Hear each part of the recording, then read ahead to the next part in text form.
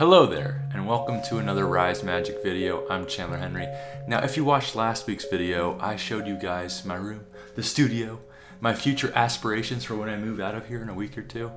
But this week, I was digging through some old files on my computer, and I happened to unearth an absolute gem. Well, it's not really a gem by the exact definition, but by gem I mean this is the first Rise Magic video that Grant and I ever created. It is actually the first video that was ever posted on social media under the name Rise Magic. But first, before we watch it, some context. This was at an event called Dining Under the Stars. It happened once a week in our hometown, and what would happen is that restaurants would bring out all the chairs from inside the restaurants. They'd shut down Main Street and bring all the tables and chairs outside so that everyone could eat and dine on the street under the stars. Grant and I saw this as the perfect opportunity to hone our skills as a duo magician team. Every Wednesday night during the summer, we would go out to the streets and practice our street magic on all these restaurant owners and customers, and we'd make a lot of good business connections that definitely helped us later on down the line. We never brought a camera or recorded anything. In fact, I didn't even have a cell phone until I was a sophomore in high school. So once I got my first cell phone, an HTC Evo 3D, with its amazing 720p video capabilities, I knew we had to put it to use that summer when we were performing magic and record some reactions. This specific video that you're about to watch is not from the specific Dining Under the Stars event. We were actually done working that night and we were walking back to our car, which we had parked at McDonald's. At McDonald's, we ran into some kids our age, so I was like, you know what? I trust this kid. I'm gonna hand him my cell phone and ask him to record a little magic routine that we do. It's a little bit cringy, guys. Cringe warning. If you get secondhand embarrassment, I'm in the same boat as you. In fact, I really hope you guys enjoy this video, because I certainly won't. Alright, let's get this over with. And play. Wonderful title sequence. Visible palm. Slapping my stomach.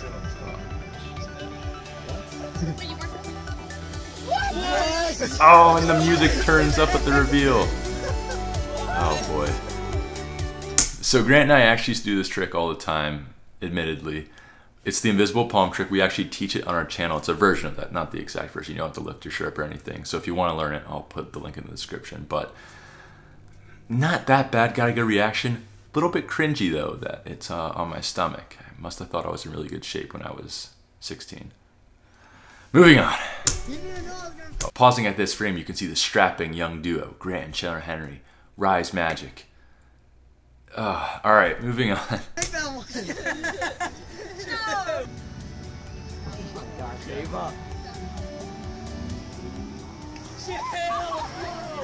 Alright, so this is an amateur move here. I didn't even really have a routine. If I remember right, I was doing that type of like visual force, right? And it made her see the 7 of hearts. And then, guess what? It was written on my wrist. Is it wrote on my wrist? If I were to give Chandler from 5 years ago advice, it would be actually build a routine, not just do something like that and have it written on your wrist. Wrote on your wrist, written. Let me know in the comments what the proper grammar on that is. English isn't my first language. Good reaction though.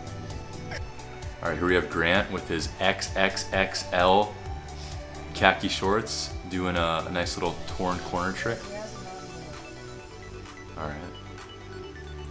Making it disappear. I like it. In the McDonald's parking lot.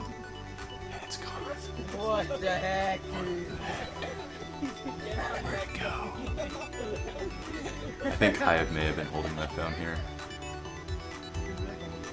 before I handed it off to some stranger. Grant said, I want you to think of a place. I want you to forget it and look over there. The music turns up. Great editing, Chandler. And in the McDonald's window, we have a corner, and the crowd goes absolutely wild. Not bad. Not bad, Grant, 5 years ago. What?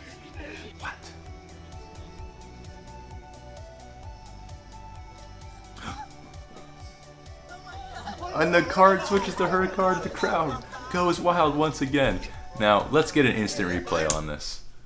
First off, This is a little bit what they might call extra. Sometimes good magic is all about being subtle, making an effect happen out of seemingly nothing.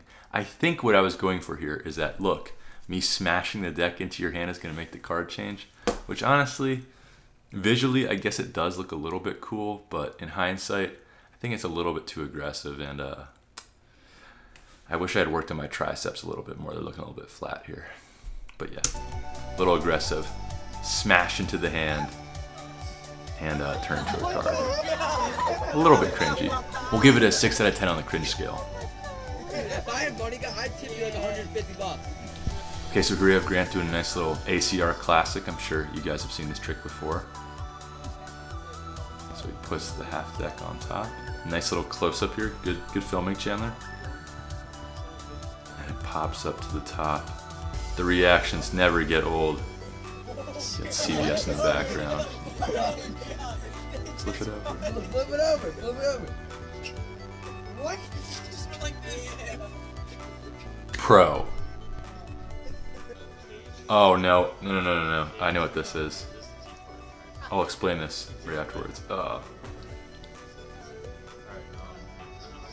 Not doing anything weird here. Way to clarify. Do it.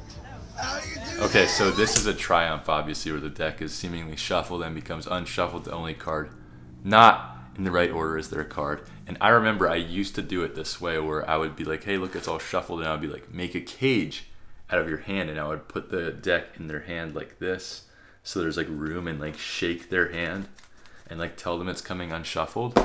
Visual gives a nice explanation, makes them feel like something's actually happening. But when I watch it on video, maybe it's just because it was 5 years ago. I don't know if it's that. Let me know if that's that cringe of a presentation. I don't think I would do it anymore like that. And I honestly don't do it anymore like that. I think it, I'm not sure. We're gonna give that a 3.8 out of 10 on the cringe scale. But we'll keep it moving. Nice. How do you do that?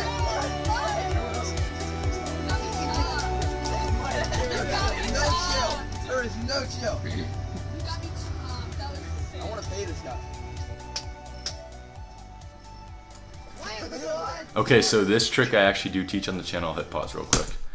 I can tell that me 5 years ago was a little bit more aggressive with my magic, a little less subtle, a little less smooth, more like in your face, slapping cards, hitting hands, things of that nature. But anyway, I actually do think that this trick is really underrated and really good. I'll link it in the description. Makes some amazing reactions, as you can tell, even 5 years ago. It made me happy. It's me hitting a bridge shuffle. Oh, card to mouth, absolute classic. He did it again! He did it again. I remember I used to do that trick all the time, and I'd try and get people with it multiple times in a row. Not smart, don't do the same trick twice. But,